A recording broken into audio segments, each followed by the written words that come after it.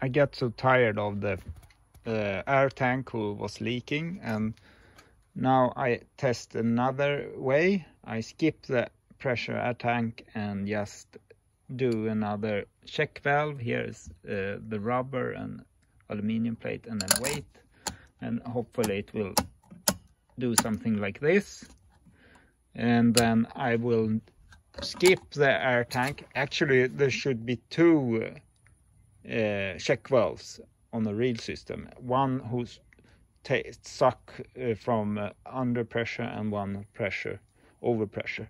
And then I will skip the air tank and just put this on top, and it will be around 1 meter or so of I could put water up to this level.